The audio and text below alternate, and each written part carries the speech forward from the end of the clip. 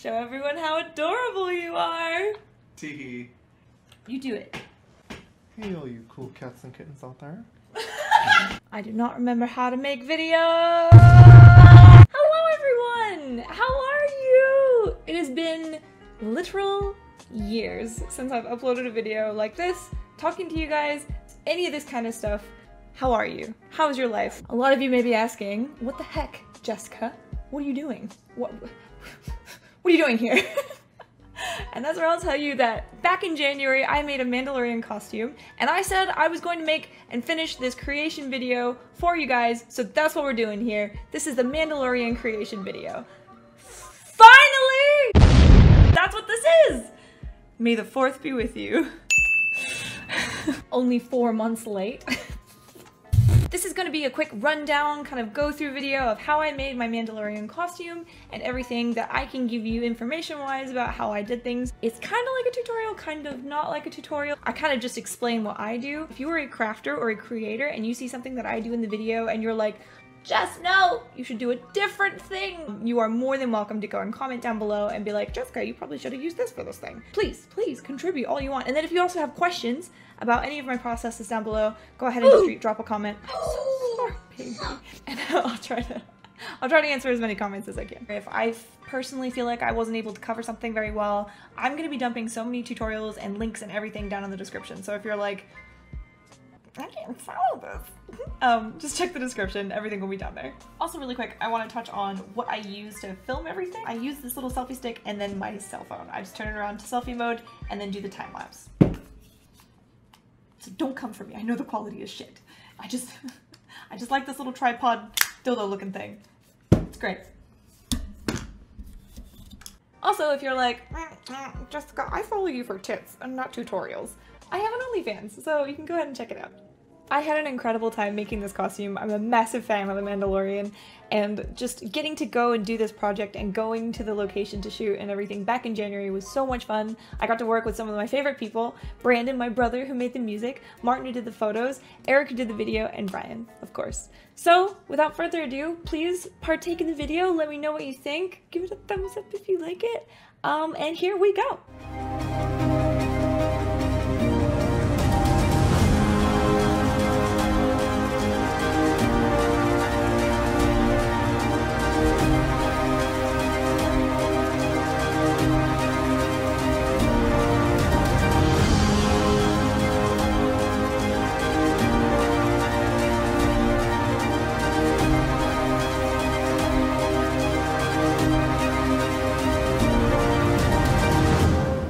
Alright, let's go! I should start off by saying that I decided to do the final episode version of the Mandalorian's armor. It's far more weathered, so that means I had a lot more wiggle room with mistakes and stuff. He's got a really shiny armor set halfway through the series that he gets when he turns in the Beskar, and it's just...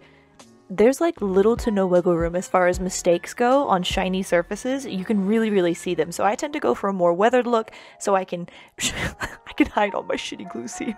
I also feel like I may be the patron saint of the 5-foot rule in all aspects of my life, so that's really important to me as well. It took me a lot of tries to figure out what I was going to do for the shoulder pads, but I finally landed on this design here. It worked out great. I love it. I'm going to add some additional shoulder pad tutorials and other creators that have made shoulder pad tutorials down below to help you out in case you see this and you're like, Jessica, I cannot follow this. You dumb bitch. I cut some thin strips of EVA foam and adhered them all with contact cement. I was a big hot glue girl, and for this costume I definitely wanted to go big or go home, so I used a lot of contact cement. Please wear a mask when you use it though. The shit is toxic. Hang on. Oh. Contact cement is amazing. You paint both sides of the thing you are trying to glue together, you let it dry, and then you press them together and boom, you are never getting that apart. So, work slowly. I used the contact cement to adhere all the little details that I cut out of the EVA foam onto the shoulder pads. This EVA foam is actually SKS Props Gray HD foam. Not sponsored, he just sent them to me. So thank you, Steve. I love you. Spoiler alert, 3, 2, 1! In the final episode, Mando finally gets his signet. It's the Mudhorn that he killed with Baby Yoda. The armorer says, "You are a clan of 2 and you killed the Mudhorn together." And it's really fucking cool. It's a great scene. Really like what it represents because the Mando was an orphan and then the babies of an orphan and they're together now and they're a clan of 2 and the Mudhorn was the first thing that they killed together and he didn't think that they killed it together in the first place, but then he realized that they actually did. I just love it. I love it. I drew out the Mudhorn signet onto a piece of paper, cut it out, traced it onto the EVA foam, and then used a thermoplastic called WORBLA to essentially just make the signet. You guys know what WORBLA is. I then sealed the shoulders with FLEXIPAINT. It's like a rubber liquid latex. It's really awesome. You guys could use anything, like wood glue, Mod Podge, Plastidip, whatever you want to do. Whatever is your preference. And then I primed it. So much better when it's primed! Wow! Next, we're moving on to the breastplate. I did a lot of research on different Mandalorian breastplates, and I saw a lot of different kinds that people did. I wanted to opt for like one that was fully covered. What a concept. Just fully covered. What a concept! But still kind of sleek and futuristic looking. I bought one of Kamui Cosplay's EVA foam patterns and I'm putting it together here. That's what you see. I'm kind of not going into it too much just because this is her pattern, so if you really want it, please go check it out. I'll put the link down below for you to purchase. It wasn't exactly what I wanted for the Mandalorian, so once I was done kind of making the base front part, I started going heavily in with modifications. I tried to make it as similar as I could to what Mando has, but also with like feminine touches. I used that contact cement to adhere everything, put it all together, make it nice and strong, and then I reinforced the back with hot glue beads. I'm gonna let this play out so you can see what I did, but again, if you're interested, please check the link in the description down below. It has Svetlana's tutorials down there. They're awesome, highly recommend. She also has a bunch of different kinds and other kinds of patterns. Benny and her are my fucking king and queen, so please go check them out. I love them.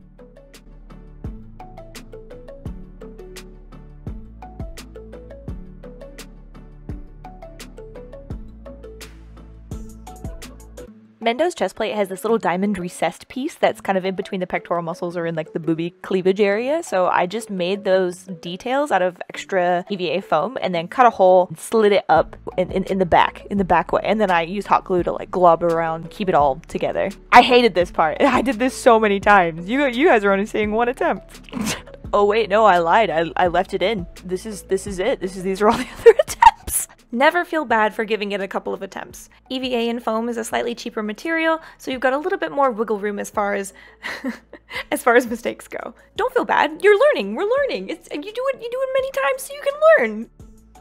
And then even like if you like redo it a whole bunch of times and then you even the worst is when you redo it so many times and then you look at it and you're like, wow, it still looks like shit, but I've already redone it 4 times. What do I do? Okay, then I sealed it with wood glue.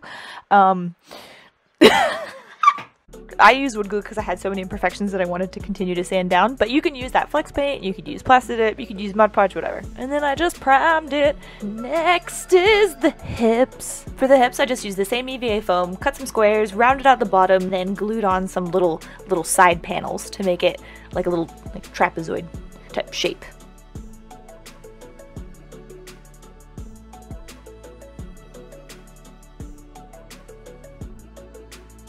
I also ended up making it a little bit too wide, so I just cut out a little piece from each center and re-glued it. You don't have to do this. I did this because I'm silly. I've been so nervous because it's been so long since I've released any videos, so thank you so much for watching and getting this far. Tell me your favorite Animal Crossing character down below, and if it's not Raymond, you know I'll come for you.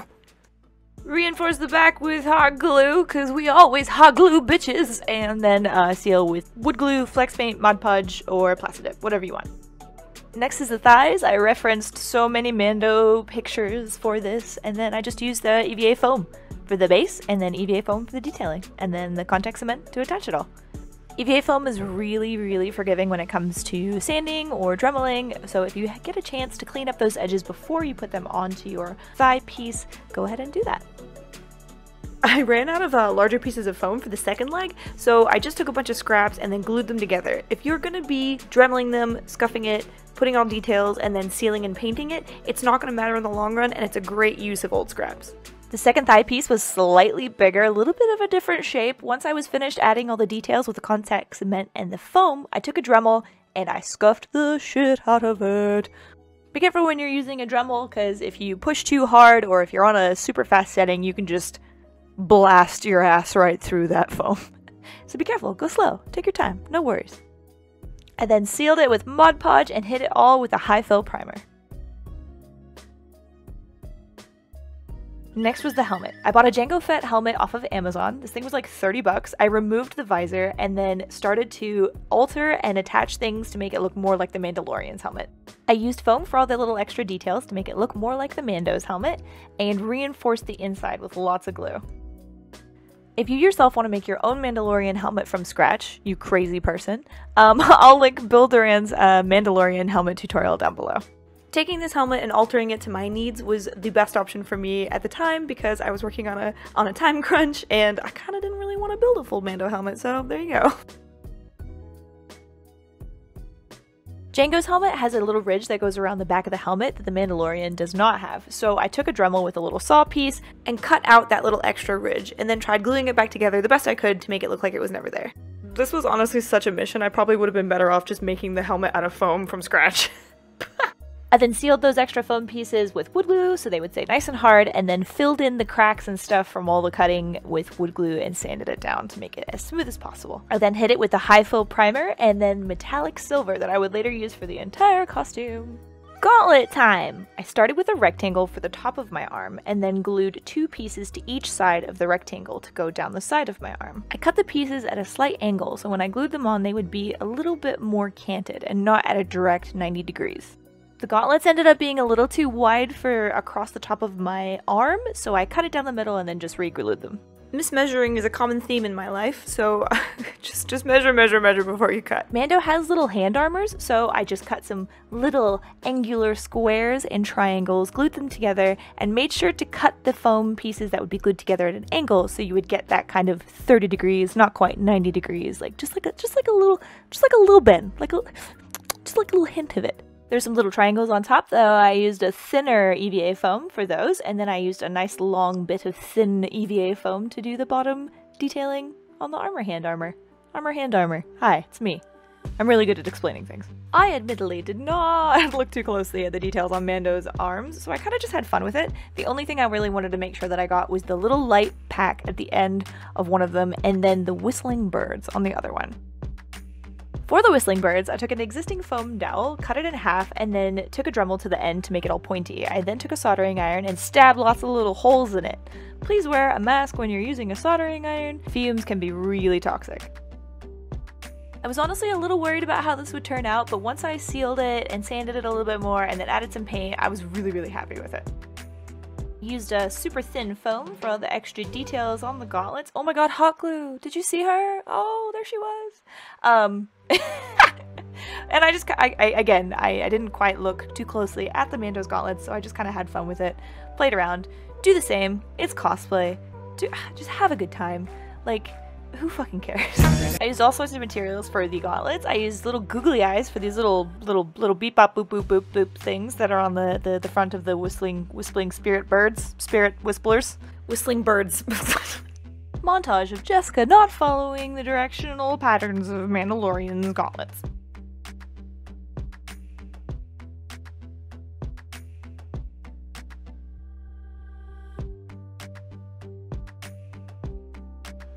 Once I was all done with the detailing, it was time to put my foam gauntlets together. I added an extra piece of foam and then added Velcro to connect them. Remember to always reinforce the back of your foam with hot glue so it doesn't fall apart on shoot day or convention day. And then seal it! Woo! Next was all the leather belts and straps and belt buckles and stuff. The belt buckle was made out of craft foam sandwiched between 2 pieces of black WORBLA and then sealed. I then moved on to the pouches. For the pouches, I just took regular craft foam, cut it into squares for the backs and the fronts, and then added little walls with thinner pieces of foam, sanded them down so they would sit nice and flush, and then glued them on. Any additional details for the little packs were made with craft foam and then a soldering iron. I accidentally made the little packs a little too wide. Again. So I cut them down the center, removed some excess from the center, and then re-glued them.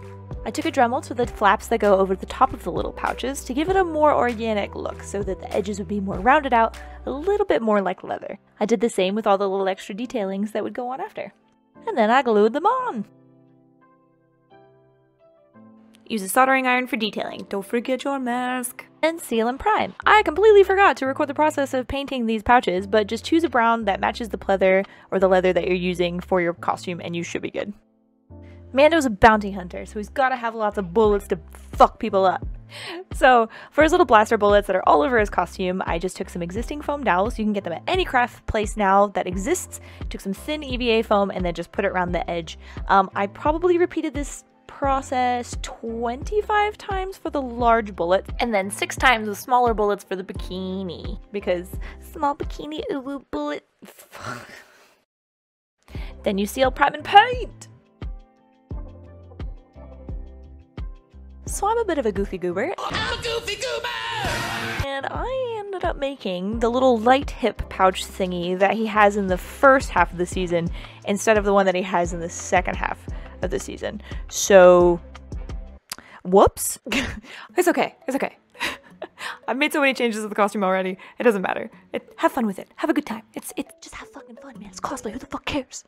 But for this, I just used 3 resin gems to be the actual light parts that I later put LEDs behind. I covered the edges with foam, and then I took a little foam dowel that I cut in half, and then soldered some additional little lines and stuff to make it look like a little dial.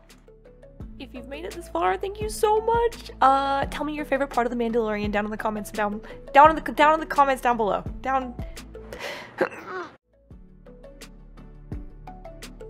For the lights on this little thingy, I don't know what it's called, I just used those LED string lights. I bunched them up and then put the battery pack and glued it on the back of the belt. If you want more information on these particular string lights, the battery powered ones, I'll put some links and tutorials down below. I then sewed a little piece of pleather and glued it onto the bottom before I then attached the little circly doodily light thingies.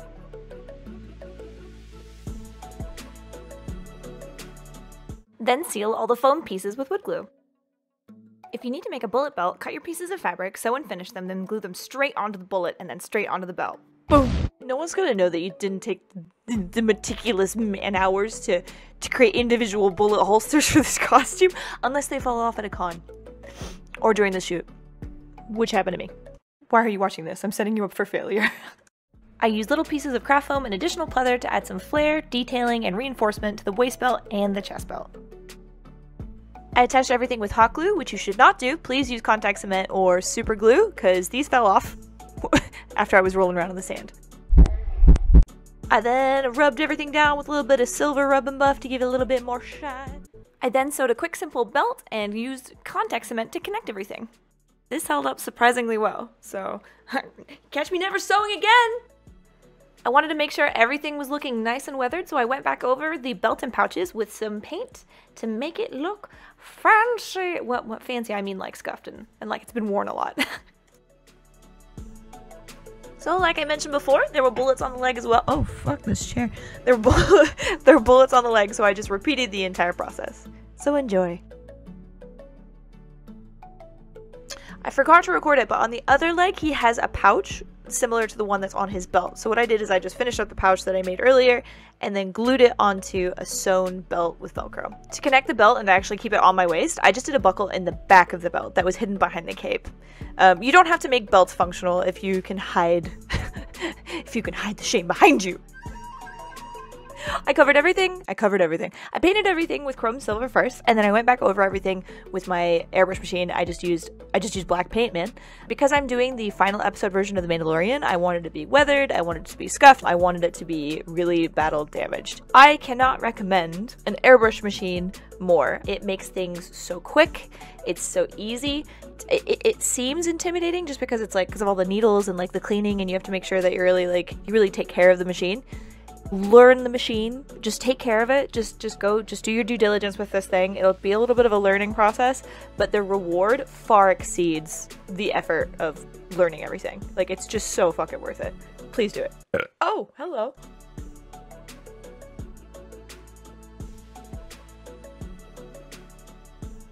I know a lot of cosplayers use the airbrush machine, so I'll put some tutorials down below that I've found online of how you can use your machine and how you can learn to airbrush. It kind of almost feels like cheating. It hides a multitude of sins that you have encountered and created during the crafting process, thus accentuating the 5-foot rule. You say, stay back! 5 feet is far enough. Next was the bodysuit. For all my bodysuits, I usually just lay down on a piece of paper and have Ryan trace me out. This works really, really well for stretch fabric. Stretch fabric only, and if you give yourself lots of seam allowance. There are some incredible bodysuit patterns out there, so go ahead and do some research and find what works for you. This personally just works easiest for me. I used a 4-way stretch gray fabric, cut it into 2 identical pieces that I would later alter and add to. I originally had little side pieces, ignore those, I cut those off. The Mandalorian wears a lot of layers to protect him from all the bullshit, so I wanted to make something that kind of looked like that but wasn't actually layered and bulky. Before we move forward, I just wanted to let you guys know I tried doing this weird midriff style thing in the middle of the costume. I ended up cutting it out entirely, so just ignore it going forward, it gets taken out in the end. Here you can see me adding little strip panels of fabric to add to the detailing of Mando's sleeves, which I then airbrushed later to make pop! Oh, I love top stitching stuff down. It makes it look really clean, really nice. I definitely think this was my favorite part of the entire bodysuit, was those sleeves. I love them. When you do your own pattern, when you do your own pattern, there's a lot of like alterations and stuff that you have to make on the fly. So I was constantly putting the piece on and off to make sure it fit right. Because I was trying to simulate multiple layers to Mandalorian's outfit, I just sewed a little tube of black fabric onto each arm to simulate an undershirt. I feel like this is a really good option if you want to limit the bulking of your costume. Also, airbrush makes it look fucking awesome! For the collar, I just took some of that same black fabric from the sleeves and made a Kylo Ren style neck and then airbrushed it. I also made this tank top. This tank top simulated what was underneath Mando's breastplate. I forgot to record it, but I made a simple little pleather ab plate thing, which I then top stitched and airbrushed for detailing. And there's the tank top again. I also airbrushed that. I ended up cutting off the thighs because I found pants were going to work so much better, but this style of bodysuit kept it so it was nice and tight and flush against my body. I recycled some old pants from another costume. These are my Ziggs pants. To attach all the armor to the pants, I just glued some Velcro onto them. You can also sew it, and then some Velcro onto the actual leg pads, and then plop. Easy. Because it's foam, it's nice and light, and these didn't fall off once. I replaced the first attempt of the midriff fabric with just some gray, and then I airbrushed some lines on it. I figured it was just going to look better, a little bit more cohesive, and taking creative liberties that are going to aid you in the process are going to just help you and not make you go crazy. I then took some gross paintbrush water and splattered it all over the costume as it was laying down to look like mud and debris. I went really hard on the weathering because at the end of the season finale, Mando looks like shit. And I like that look. I like that for us. For Mando's cape, I used a gray fleece and a Spartan cape tutorial. I'll put the link down below. And lots of weathering, of course. Next, on to the weapons. The blaster was 3D modeled by Spearmaster, and the rifle was modeled by Wolf Wawa. Both were 3D printed by Habiteer Workshop, and I technically just finished them. I wanted to add more goodies to my blaster, so I just added some foam bits and pieces. Again, deviating from the original, but who fucking cares? I used XTC, which is a self-leveling resin for 3D models. Look it up, it's amazing and it will change your life. And then sanded them down and painted them. I think I may go back and try my hand at making my own weapons out of foam, simply because 3D models can be quite heavy, and I would love to revamp this costume again for the second season. I can't wait to see what kind of like weapons and stuff they introduce into the second season. It's gonna be so fucking awesome. Check all the links down in the description below for the modelers, the 3D printers, and all the other extra goods. The blaster's holster gave me a little bit of trouble, but I essentially just made an intricate pleather sock for it to sit in. Forgot to record too much of this because I was getting really annoyed and the gun was too heavy for it and it kept pulling down my belt and everything, but I definitely want to redo it. Don't look at it. Oh god, why am I showing it so much? It's so bad. The rifle followed the same process of XTC, prime, sand, and paint. So, here we go. If you yourself would like to attempt to make the rifle yourself, I know Svetlana and Benny from Kamui Cosplay just released a rifle pattern that they'll be making and using primarily out of foam. So go check that out in the description down below. In painting the rifle, I just use a combination of silver rub and buff and acrylic paints. For every large build costume, I like to do a bikini alternate sub thingy so I can do some lewds with it, so welcome to the bikini part of the tutorial. I try to theme my bikinis as much as possible with the original costume, so I made those bullets that I had on my big ol' bahongalongadongaloos. I already showed it earlier, but I just used the same process of the foam dowel with EVA strips on the end for the bullet. To keep my Danny DeVitos in place, I made 2 triangles with that cool silver fabric, and then used the brown pleather to make a sort of bias tape edging. Then sewed some thin brown straps to keep my udder bullets in place. I thought it would be fine to piss into the wind on the whole structural integrity of this bikini, so I just used the contact cement. I put a lot of faith and prayer into this. They held up on the day. I can recommend?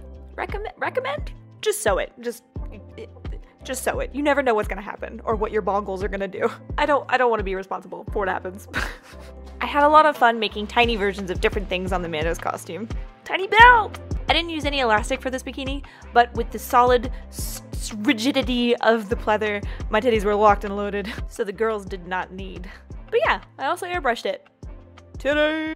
And finally we move on to Baby Yoda. The Baby Yoda head was actually 3D printed by Habiteer Workshop again, so thank you again Habiteer Workshop, you guys can get your own if you want. The body, I made the body out of a coffee creamer bottle and stuffed felt arms with wire. It's so cursed!